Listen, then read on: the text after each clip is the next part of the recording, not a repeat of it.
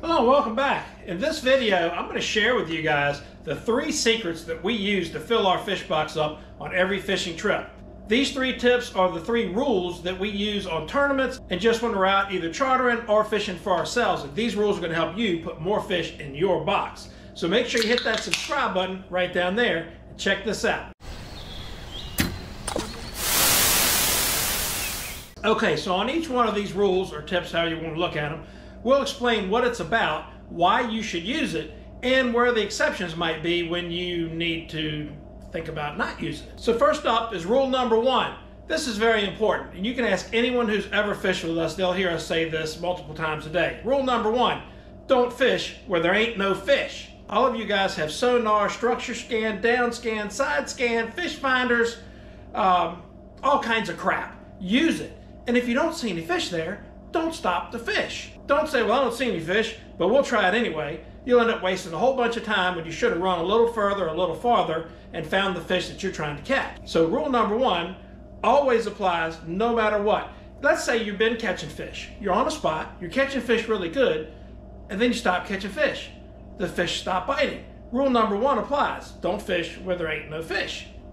You may even see a big school of fish on the fish finder and start dropping lines into them, drifting, jigging, trolling, everything you try, nothing works, they're not biting, they might as well not even be there. Rule number 1, don't fish where there ain't no fish. So let's move on to rule number 2.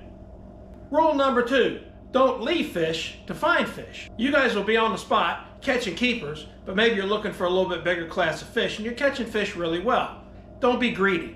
Do what you got to do, catch your limit, and move on. If you're not keeping a limit, you're just catching them for fun, and you really want to catch bigger fish and you're catching smaller keepers, then maybe you can let rule number 2 not apply.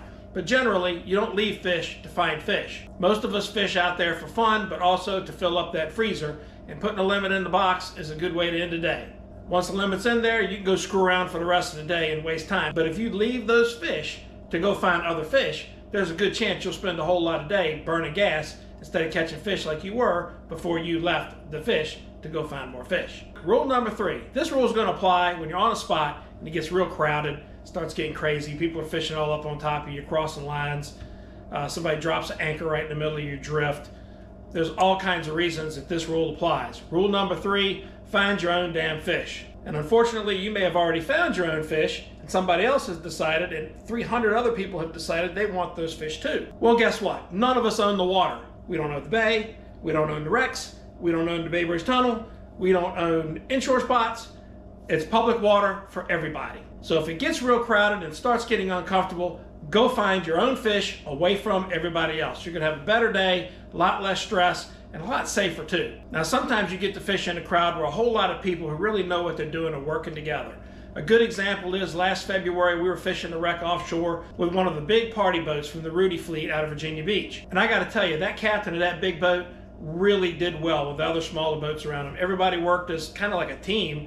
There was a little dance going in there with the drift and everyone worked the wreck. Everybody caught limits of fish. It was black sea bass, nice fish. And it was a pleasure working around that many boat captains that knew what they were doing and were courteous. I'm not saying it didn't get close at times, but it was never unsafe. It was never worrying about tangling up somebody else's line.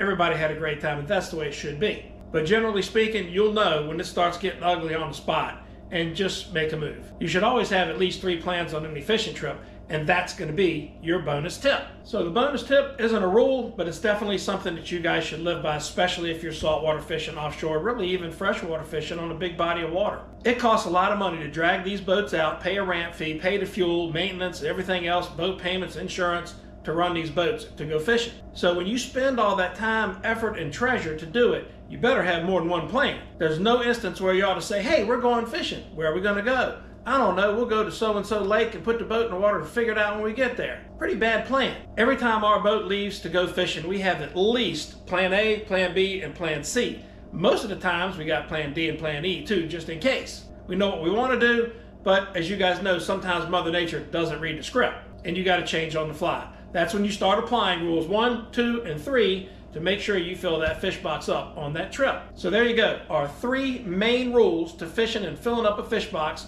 and the bonus tip on planning your trip. to be sure you can utilize those 3 rules to get that fish box full. Now, if you found this video helpful, which you should have, give me that thumbs up like button. Leave me a comment below. If you have questions, I'd be glad to answer them. Make sure you hit that subscribe button down there. Thanks for watching. We'll see you next time. Now, this one's going to apply when things get crowded. You guys might be the hell? That mic must work pretty good, huh? That was my Runkle tackle box falling over.